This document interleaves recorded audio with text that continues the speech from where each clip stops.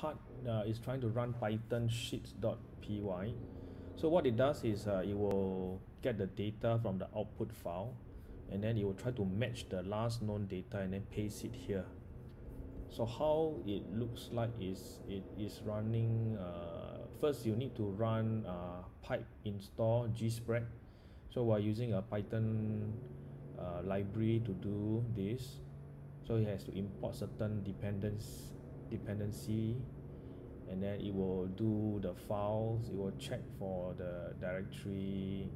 This is a secret file which cannot be shared, so just take note that it will not be on GitHub.